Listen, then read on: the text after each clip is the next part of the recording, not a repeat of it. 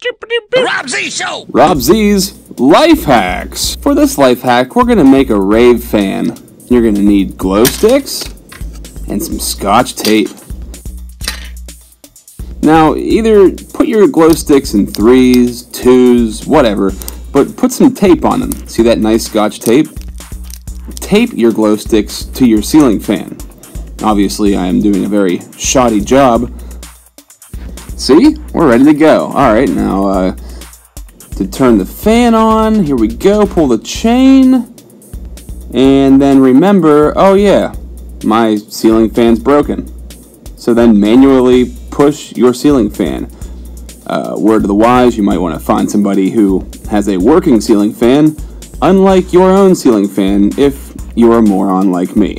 Anyways, here's what it should look like whenever it starts going. Turn the lights off, let her rip, and you, my friends, have a Rave fan. Put the Skrillex on, crank up the music, and do whatever weird dubstep dance it is that you do. It's your life. Live it how you want it. So, in conclusion, realize that you might need a functional ceiling fan. Perhaps, if you're like me, replace said ceiling fan before doing your Rave fan idea. And, you know, maybe you will have more luck with this than I did. Good luck to you. You're a superstar. We'll talk to you next time. Bye-bye.